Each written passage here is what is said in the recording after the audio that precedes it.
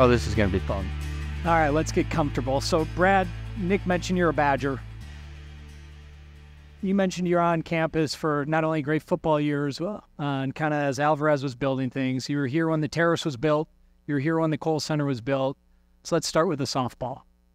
Year one of Luke Fickell. Give me a letter grade on Badger football. It's hard to say. I think that college football today is incomplete. When you have a 13-0 team that's not playing for the national title, I think it's a total failure. But I like what I'm seeing. The Big Ten of when I was there with Ron Dane in Dane County has changed tremendously to what we're going to see. And I think we're going to see a little bit more of the Russell Wilson era. I think that once Fickell gets his players in there, he'll be ready to play against the Washingtons, the USCs, the Oregons of the world. And if you watch Michigan play now and you watch Ohio State play, we're playing more of a pro-style offense, and it's nice to play a little bit of that, but we still got to make sure we have a good offensive and defensive line, and that's what we get with being in the state of Wisconsin.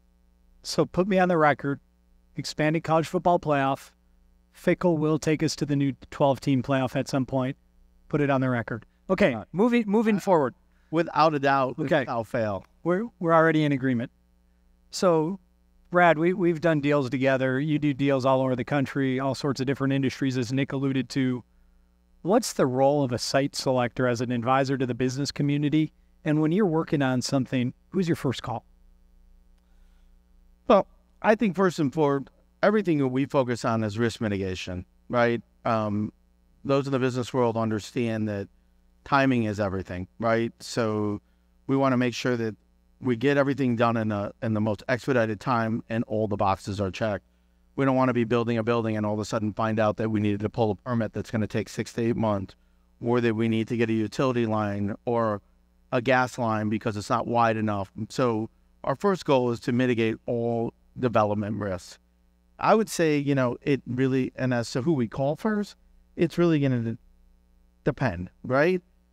I have a great relationship with you, and I also have a great relationship with Coleman Piper. So I am Mary Perry when she used to work at the WDC, and same with Trisha Braun. But if I have something in Wisconsin right now, I'd say the first person that I call sometimes just to get an idea of who's still there is Coleman Piper. But that's no different than me doing a project in Georgia where I'll pick up the phone and call someone from Georgia Power, or when we're doing something in the Carolinas and calling Duke Energy. Power today is probably the most critical location factor to any project. Anything above 5 megawatts is going to have a consideration of power, not only due to the fact that getting the power, but it's also the supply chain that we are so far behind in the United States with the breakers, the switchgear, and the transformers, bringing the power into the building and having the panels and being able to get there. So that supply chain is critical. And listen, this pandemic changed the American workforce. We have so many people that are in gig jobs, whatever that means. And finding people to go to work is a big challenge. So companies are saying, we still need to make our product. People are still making money and still buying our product. So we have to go somewhere that has a great energy policy, is favorable for manufacturing, and looks at automation okay. And we are seeing way more automated facilities than we did in the past. Okay, so you mentioned workforce, power, supply chain, energy, business climate. WMC, we follow a lot of the rankings. I'm sure many of you do, whether it's CNBC, it's Forbes, it's Area Development. You're on that editorial board for Area Development. It's CEO Magazine. I shorthand refer to these as beauty pageants. How much stock should we put in the rankings on best state for business, best geography for this, best location for that? How much stock should we put into that? And then when you're in the boardroom with clients, so what do they pay attention to? Well, I'll talk about area development just because I sit in the room during the ranking process. The way that they do the ranking is they take a survey from business leaders and they validate who the business leader is based on the email address that it comes in through. And then they also have a select group of consultants that have actually done projects and not economic development.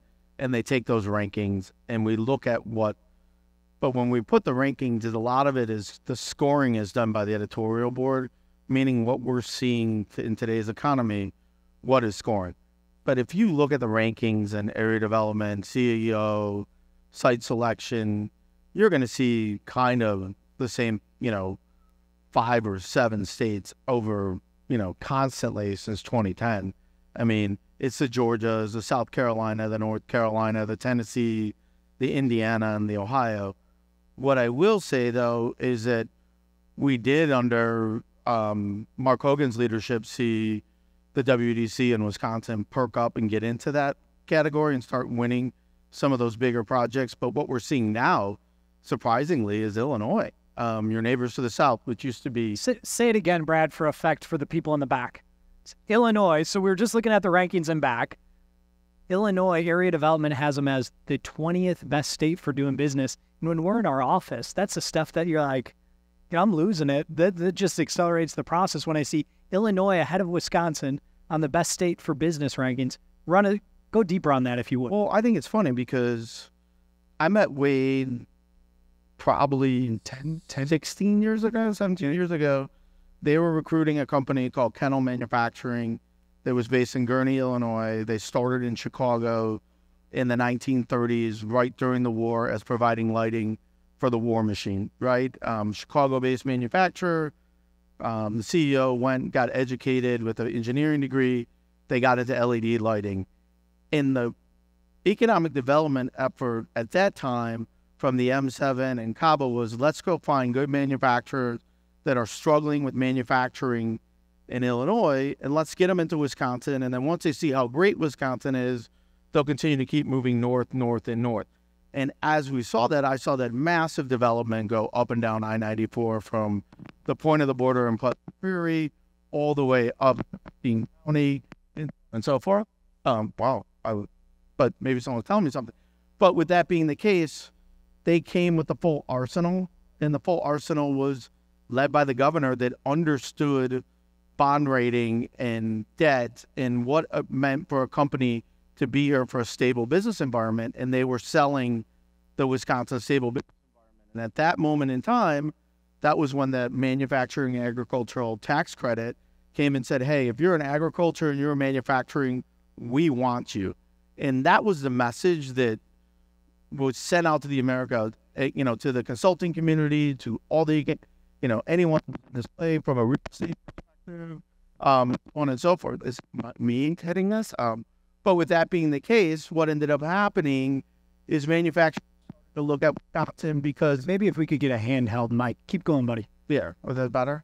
What manufacturers understood in that situation was that the great history of Wisconsin manufacturing, all the way from the great history of Wisconsin manufacturing going all the way back to the days of all the foundries and Kohler and the manufacturing towns in Wisconsin were being revitalized. And Wisconsin went on this massive manufacturing run, and they understood what their resources. I just haven't seen that. I mean, if you see the announcements today, the announcements are in the Southeast, in the strongholds now that are maintaining the announcements in the Battery Belt, which is really what's driving everything, or surprisingly, Illinois, being a resident there, I'm still shocked. Indiana, Ohio, Michigan, which makes sense due to their historical automotive, but it's going all up and down 75 and 65 and even 95 on the coast in that boom on the manufacturing. And that's something that Wisconsin could be a part of. And they have to work a little bit harder because they're out of that supply chain because the distance is so far. So in terms of when you're in the boardroom advising clients, what are some of the trends? You talked about power, certainly the cost, but also the timing on how quick can you get the dirt ready, get the site ready? How quick can you get 5 megawatts to the site to power the facility? What's the timing on equipment installation and up and running? And I think you're right, timing is everything. But what are the other factors, Brad, that go into the site selection blender or meat grinder that company? Because you start looking at 10 states and 50 municipalities, and ultimately the facility only goes to one. So walk us through that funnel and that meat grinder. So I'm just going to give you a real life example. We're down to 2 sites now. We sent RFPs out to 18 states, got back, seeking power that could ramp up to 150 megawatts. had to be within a certain supply chain. Wisconsin was not a part of that supply chain. So we received back 116 sites. We validated based on timing, who was there, based on the responses we got, because that's a critical component. We get a lot of documentation back. The states that were very well versed in the site understood what was there. A lot of these sites were brownfield, meaning that they were an existing manufacturing facility or had some environmental conditions, and the state was involved already in fixing it. And from there, we eliminated a lot of them, what we have called fatal flaw. And that fatal flaw was somewhere that there was never going to meet the terms. We needed 40 megawatts within 24 months. We got down to, at that moment in time, I think 32 states, got on an airplane and rental cars and ate a lot of Zaxby's, Chick-fil-A, Burger King, Subway, you name it all. Looked at 32 states in 2 weeks, saw the sites, walked them. You know, you would walk a site, someone says it looks good, and then you walk and you see a monitoring well. Or you're walking, you're seeing a wetland right in the middle. So we evaluated all those, and we came back, I think, with 12 sites from there that were controllable. We took the client, the North American COO, and the VP of manufacturing, and we toured the other 12, and ultimately got down to 2. Each state presented 2 times, once to us, once to the client. We're down to 2. The critical factors were the willingness for the government to do something. The governor has made phone calls to our North American CEO and to the global CEO. The governor has been involved, writing letters, emails, phone calls, and presenting the CEOs of the energy companies. Hence, there's a lot of power has been there. But I would say that the 2 states that are in contention are 2 southern states. They are very, very, very, very strong. They lead with strength of the governor's office, and their economic development is very strong, and their willingness to not try to put a square peg into a round hole was to create the whole square so we could fit in easily. And so their willingness and adaptability to change and be nimble was critical. And I think that falls into a point where I think a lot of people forget, like, when most companies endeavor on a site selection project, they're not hiring a consultant. I'd say it's maybe 65% of all projects are done by someone, and the CEO says to the VP of manufacturing, hey, go find us another facility, call a real estate broker, find some land, we'll build it. So that first call from that VP of manufacturing is either going to be to a town economic development official or to a state economic development official. And if those people aren't empowered to make decisions or have the ability and the wherewithal and the training to help, they're doing it, someone's going to make a mistake. And a high stakes mistake. And the reality is I started my career at Deloitte like 20 years ago. I used to get excited for a $25 million project. Now it's like, those are not, there's a bunch of those, but the $1 billion projects are here, and there's an abundance of those. And I will tell you, a $25 million project with a family-owned company is much harder to get done than a $1 billion company with a publicly traded multinational business. So in Wisconsin, obviously, a very strong, proud footprint of privately held companies, but also a significant corporate footprint here. You've talked a little bit about bringing Kendall across the border, the governor operating as the closer in that project, Wisconsin economic development as a team sport. You mentioned the 2 southern states leading with strength, coming through the governor's office, collaborative nature. If you had to put the grade on Wisconsin, similar to Coach Fickle, what letter grade would you give Wisconsin as a place to do economic development right now? What's working, what's not? Sure. Or actually, Brad, what's working and what could be done better? We'll put in softer. First, before I say anything, is there anyone from the WDC in the room? That's problem number 1. It's a collaborative relationship, right? I have a relationship with people at every single state in the country. I would say I wish I had a relationship in Hawaii. I've never done anything there. And I've done one project in Alaska. But in the lower 48, I have a relationship with someone that's constantly calling and trying to understand what we're working on, what they can do better, But also when you have that relationship with someone, they can say, hey, we have a project with another consultant. They're talking about something like this. Is this something you think we should do? Does it make sense? And it's that collaborative conversation. I think the WDC has challenges, right? It is a quasi 501c3, but it doesn't have the ability to raise money to hire the correct project managers that are capable, I would say, and get paid the right amount of money to actually do it, to compete. The reason why my first call isn't to Georgia is because that project management is, once you're good in Georgia, you leave and you go work for the power company or you go work in the private sector. So we call either the regional economic development organizations, the 501c3s, the Jobs Ohio, the Missouri Partnerships, the Charlotte Regional Partnership, KCADC, St. Louis, Columbus 2020. We call them first. Jobs Ohio, though, was fantastic. They're funded. Are they the best in the nation, Brad? Kenny and his team? I'd say from a state-wide 501c3, I'd say that they're right up there. I mean, they're funded. I think that they did the right thing. They're funded with liquor money, and there's a lot of liquor drinkers and beer drinkers in the state of Ohio, and we don't have any here. Right. I mean, they added a 1 cent tax years ago onto all the liquor, and all the liquor has to be sold by a state facility. Kind of like Canada with the beer store, if you've ever been in Canada. But they took that money and they utilized that money in investing into, with cash, but investing into deals they validated with strong project managers.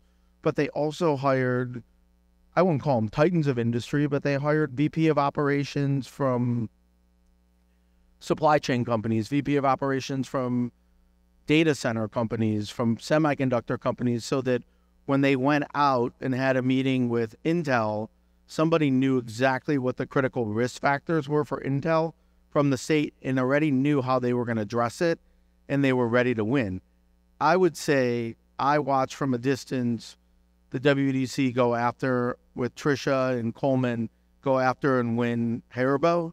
They knew Haribo's critical factor was water, and they figured out how to get them the right amount of water because they took a resource that Wisconsin had, and I think it was like all of a sudden now it became the great water state or something, and you still rank really high in water and you still have water. And they took that water resource and they sold it to a company making gummy bears that was making their first investment. And what they recognized is they got on a plane and they went to Germany and they said, what do you need to be successful? And it was water. And that deal, they were in second place the entire time until they took that water vision and went there, because Haribo is going to be where Sears is headquarters in Hoffman Estates. Now I think there's a data center, right? That's it. I mean, it was understanding what the company needed to do and taking that reverse look as to what attributes do we have in our ground, in our people, and who can we sell to. If I were in charge of the WDC, I would be on a plane to Nevada, into Arizona every single day, finding out which companies don't have enough water and how they can come to Wisconsin, and we'll get them water. And we'll figure out how to move them there, and you can make your food and you can make your beverages there. You'll have enough wastewater and fresh water because it's here. I would look at what people need and what Wisconsin can offer, as opposed to sitting there and waiting for someone to call Wisconsin and say, this is what we're going to play to your strengths, proactive versus reactive, double down on the manufacturing future. A decade ago, Brad, when we were running around, and I had the privilege of going out and saying, Wisconsin's the land of milk and honey, move north, leave Illinois. And we did some of those deals together. We talked a lot about the right to work legislation that was passed, unionization. Obviously, many executives are reluctant to talk about that publicly. In the boardroom, what's the conversation? How pronounced is the conversation regarding unionization rates or right to work legislation in the states being considered? We'll talk to a client, and one of the first things is they will say, we want to go to only a right to work state. We want to afford our job opportunities to everyone, and we don't want to be controlled by a union. Now, there may be some opportunities where they may need to be next to a supplier and they have to be a union state, But if they don't have to from a manufacturing perspective, they don't need it. My major here in this beautiful town was international foreign policy, but I took a lot of history classes. And obviously when we had the and I would tell everyone, if you have Amazon Prime, watch The Men Who Built America. It talks about Rockefeller, Tesla, Edison, Carnegie, Vanderbilt. It's a great historical documentary, and it has inserts from current American Titan leaders. But it talks about this revolution, right? And it explains kind of how we built the railroad industry and how we had, boilers and how we did the oil industry. And we didn't have protection for the American worker at a time where our labor conditions were very different. When you look at manufacturing today, you have great floors, great lighting, and most people are walking around with a tablet monitoring machine. These aren't the days of people hammering and nailing. I think the harder construction jobs are the physical construction of building a building. But when you walk into manufacturing today, whether it's an automotive facility, whether it's a tool and die shop, most of the work is the hard manual labor that we envisioned when unions came about at the turn of the century are not there anymore. And there are going to be some dirty industries, energy, maybe a little bit tougher and to some extent. But I think when you walk into a manufacturing facility, the reason why a manufacturing job is so great is because the skill set level needs to be raised so much higher, because we're not looking at just putting a nut into or a screw into something. We're actually monitoring the pressure on a machine or the temperature. Do we need to cool it down? What's the temperature of the chemical? So our manufacturing people that start in the beginning as an entry level will learn more inside a manufacturing facility and be the level of an engineer, not fully as an engineer, but will have such a high technical level and acumen that will allow them to traverse across the country into so many different sectors of manufacturing. And to your point, Brett, that's why at WMC, State Chamber, State Manufacturers Association, State Safety Council, every year we release corporate safety awards throughout the state, as well as a Business Friend of the Environment Award in partnership with Waste Management, because this isn't your dirty, dumb, dangerous, dark manufacturing. This is high-wage, high-tech, high-skill manufacturing.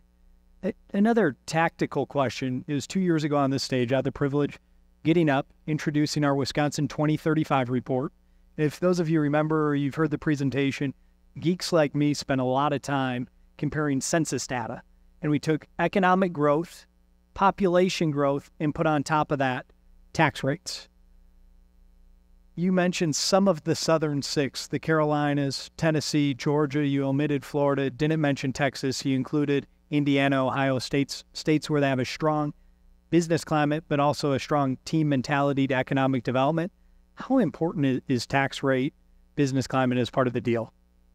Well, I'll pick on Governor DeSantis a little bit. He thinks that that's the utmost important, and he publicly stated in the debate in Miami that he eliminated the Economic Development Organization, which I think was a bad thing. And it was so surprising to see a governor that wants to elevate himself to the next level do that. I was surprised. I think Enterprise Florida was a good organization.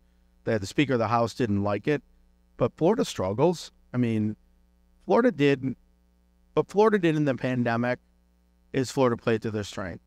They recognized that New York City was closed. The way that they were operating New York City was like a police state, no different than Chicago or Illinois, that they were operating like that. And people started to realize that they didn't need to be in the financial district to be a trader or to do this. So he went after Goldman Sachs, Citadel. I'm trying to think of the other ones that he won, but he went after hedge funds, and they turned Miami into a financial service center. Palm Beach, Tampa, Naples, you name it. They went after where people realized that they could live in a warm weather environment in the winter and go to work in a financial services sector. Did it work? I guess yes. I mean, but when you look at the population growth in that I-4 corridor between Tampa, in Orlando, and then you obviously have that industrial base in Lakeland. They don't make anything in Florida. And the challenge that Florida faces is it's so expensive to get stuff to the south because trucks are driving all the way in and they're coming back empty. So Florida said, okay, we're going to invest in our ports. Well, I don't want to bring anything on a deep water port to Miami because it doesn't do me any good. I still got to get through 12 hours of Florida on a truck. Hence, you see the growth, obviously, in the port. So from a tax perspective, income tax, there is a corporate income tax in Florida, and it's high. And corporations that are publicly traded pay it, right? Florida property taxes are high, but their education is not good. And by the way, you can't even insure your home unless you pay thousands and thousands of dollars because of a natural disaster risk. So does it help in that situation? No. Where it helps is Tennessee, because millennials went to Nashville, great growing facility. You saw Amazon go to Nashville. You saw, what's the name? There's like a financial services company came to Nashville. You saw all this growth in the tech sector. We've seen that in Charlotte. We've seen it in Austin. I mean, North Carolina is on this process of reducing their income tax rate. I mean, if you're looking to gain revenue on taxing corporations, that's a failed concept. I mean, corporations with sophisticated tax planning and a multi-state environment are not paying state taxes. And if you're a manufacturer here and greater than 80% of your operations are manufacturing, you're not paying state income tax here either. So I wouldn't, the state corporate income tax rate is just a number that's figuratively there that punishes services companies, in my opinion. It's the state individual tax that's really driving where people want to live. 90% of companies are pass-through entities, so it's both small businesses and employees. I would say correct, 100%. But taxes, do we look at them? I don't know. From a corporate perspective, we look at them from a perspective, are they going to hit them? I think, but my clients are looking what we would call above-the-line taxes, personal property, real property, sales tax, utility tax, inventory tax. And then when you start to look at Texas, now that everybody realized that, like, they don't have to be in Texas and they can be somewhere else, you're seeing that change. I mean, Texas's economy is a country within itself. But here's a crazy thing. If you're a food manufacturer, right, and you want to sell to Walmart, the largest cross-dock facility for Walmart is in Dallas. So I go to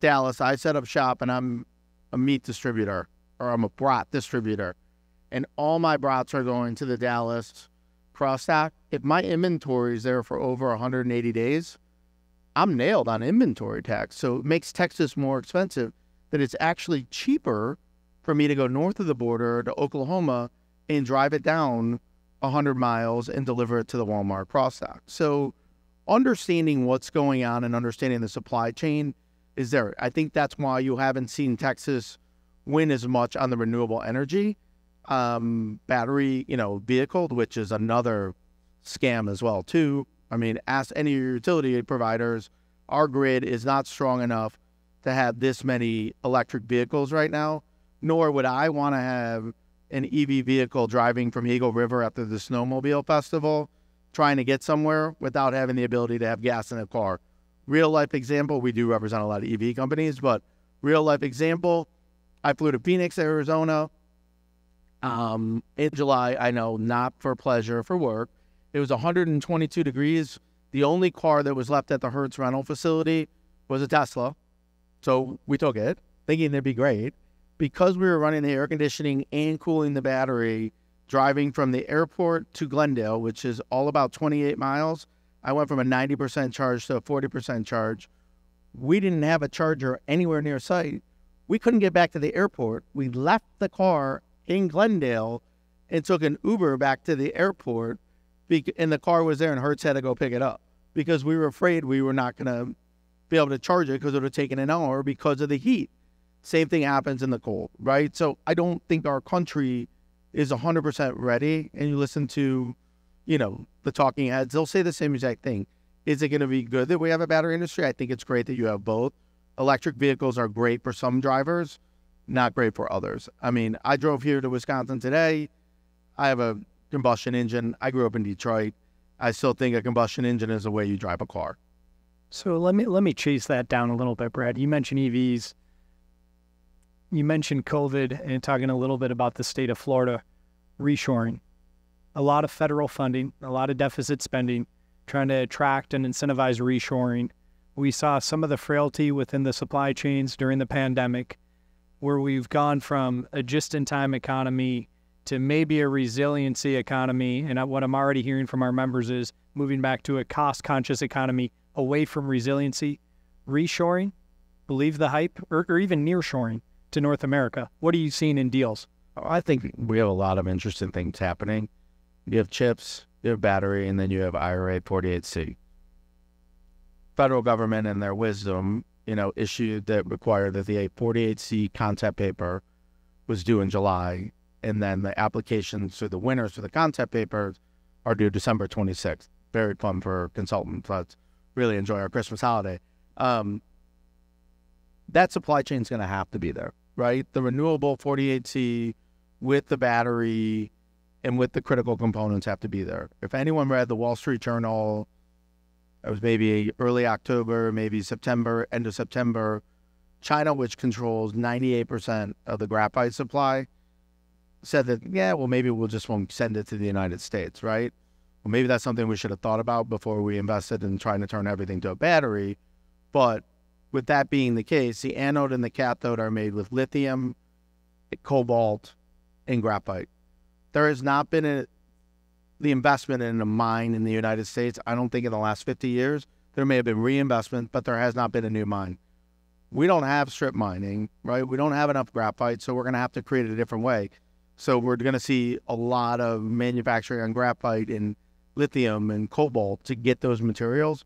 But ultimately, and you can ask your accountants and your lawyers, if you read the federal regulations, we're going to have technology in this country to create synthetic components to have the batteries we needed. The only battery that I ever needed was an Energizer battery up until now, maybe an AC Delco or an Interstate.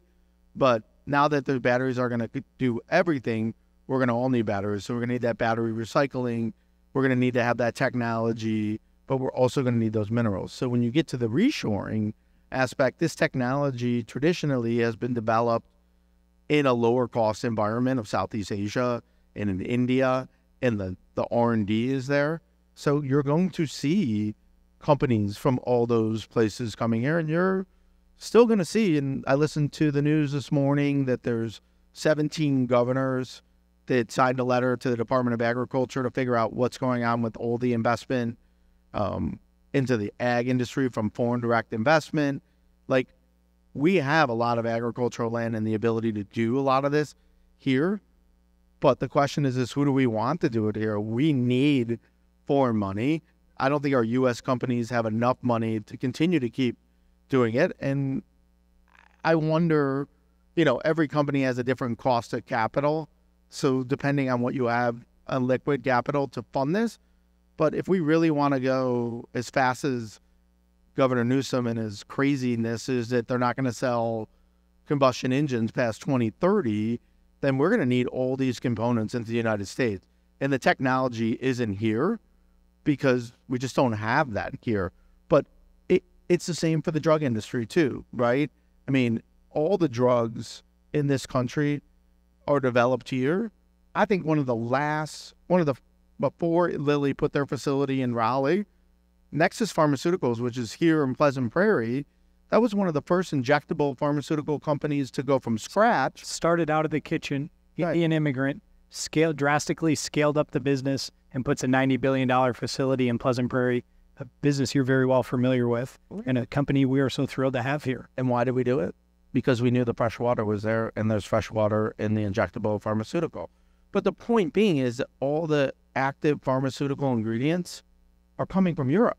They're not made here in the United States. So what can we do is we have to start thinking what we want and what we want ultimately. We live in I hate to say it, we live in I'll call it a Shopko economy since they're not around anymore. But we live in like a Walmart economy where everybody wants a 85-inch TV and they want to have the newest iPhone and the newest earbuds, and they want to pay nothing for it. And that's the way this country has been for the last 15 years. And now we have to figure out how to make it here. And we saw for the first time during the pandemic that our supply chain wasn't there. But, that's just me. Fascinating insight. And Brad, you've done a great job. You've mentioned DeSantis and Newsom without mentioning President Biden or President Trump. So very gifted, very tactful. So we have 80 seconds remaining.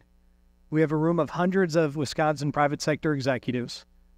What would be, in 60 seconds, what would be your word of advice to the Wisconsin business community to improve the Wisconsin business climate? I would say you have to get involved with the WDC. It all starts with them, and make them understand what business is. Every great economic development organization leads with someone that has the experience of being an economic developer. I will say, Trisha Braun somewhere in the room, but she had that background and understood economic development and was able to change the strategy from an old WDC to a new one. They need someone that has that experience, that's someone from the outside looking in that's not from Wisconsin. They can help Wisconsin step it up. There are so many great assets in the state, all the way up from Green Bay and Howard in the Fox Valley, west all the way to Eau Claire and Chippewa Falls. I mean, there's great beer there. Do you know that every supercomputer in the United States is made in Chippewa Falls? The 2 largest supercomputer companies in the world were there. You probably didn't know that, but that's in Wisconsin. Why? Because people from Wisconsin, don't brag about their success. Biggest problem. Don't market success. You market coffee shops and woodworking shops on LinkedIn. Market the good things that all your industry sectors are doing or where your growth is. I mean, I get that you have to have small business development and large business development, but if you have large companies, the small companies grow in droves to support the large industry. But talk about how great the University of Wisconsin is. I mean, fantastic engineering program, exemplary business school, one of the hardest universities to get into in the Big Ten. Probably one of the most bashful institutions and okay with being okay sometimes, hence why Greg Gard's still coach. But with that being the case, I'm a big Badger fan. But our volleyball team's really good, in case anyone wanted to know. But with that being the case, it's Ohio figured it out. Ohio State University was like, not only it was safety, I just had to show them that I had a pulse to get in high school, but yet every major project that they win is led by the chancellor of the Ohio State University and the engineering department. They're the ones that are on the missions and on the trips. And I have not seen, the partnership that I've seen has been obviously with Gateway coming in on the last couple site visits, but I haven't seen the partnership with the University of Wisconsin. And I will tell you, me, and Wade knows this, and I volunteered to teach for free at the University of Wisconsin and talk about what businesses really need to see to talk about our future business leaders and what they need to see. And I haven't received a return email from the business school, but sour apples a little bit on that. But the reality is I think we're seeing a lot of issues on college campuses today, and near and dear to my heart, but you see a lot of anti-Semitism in certain types of teaching. But I think as colleges, I think everybody was told when you graduate high school, and this is my belief, they go get a 4-year college degree. But a 4-year college degree in art history is really never going to do you anything, because I don't see if it may teach you to think, but you can't transfer into anything. So it's got to go back to our high schools and our middle schools and get wood shop back, auto shop back, machining back, technology related to manufacturing back. Some economic development groups, I was in Green Bay and the Fox Valley a couple years ago, and their integration with their schools, and they had a truck that taught the training, but it's getting into the high schools and finding out what people are good at and not pushing them to go to a 4-year school, but also working with your university partners and building labs and training centers where you're going to have future manufacturing facilities, growing on that partnership, because the people that are doing that are winning. And Brad, that sounds like a report that was released this morning on work-based learning STEM education, career opportunities. So I think that's a great last word on advice to the business community. Get engaged, market success, and take a team approach. And it takes the business community, it takes governmental leaders, it takes academic leaders. We will continue this conversation upstairs. Brad alluded to Tricia Braun, Coleman Pfeiffer, and others. So we'll continue the economic development breakout session upstairs, as well as a workforce development best practices session upstairs. Briefly, my friend, I'll give you the last word. Yeah, I just want to say I came to Madison in 1995, and my campus tour was ended with at the terrace on the Union, and had my first underage beer there. First and only. You know, and I saw the beauty of Wisconsin, but I remember walking up and down State Street, and now I came back, and I've been here with my son, who's 11 years old, and my nephew, my brother, and I both went here. 2 kids with Ann Arbor in our backyard went to Madison, and we got something from here, in that it's special and it's in our blood. I mean, if you look at the Wisconsin alumni base all across the country, they are proud to be Badgers. If you look at Green Bay Packer fans all across the country, they're proud to be from Wisconsin. The reality is it's time to take that spirit and energy and push it into driving something new and different, because look what one little town that had 125,000 people when I got here in 1995 that was voted one of the best places to live. And look what you have here today. This building that we're sitting in, the Kohl Center, a beautiful Camp Randall Stadium, you know, the campus with all the new buildings, all the new high-rises with people coming from all over to see how wonderful Wisconsin is. And you look at with Madison as one investment, there's so many other places within the state that need to sell their story and talk about all the successes that you can have in Wisconsin, because ultimately what makes Wisconsin great, it's its people. And the people of Wisconsin, and the people that I went to school with, and the people that are from all the way up in Hayward to all the way to Minocqua to Eagle River to everywhere, they are all great people that love Wisconsin in all different ways.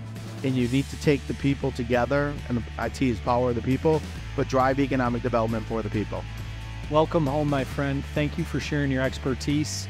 Great conversation. Please join me in thanking Brad, and we'll continue the conversation upstairs. Thank you.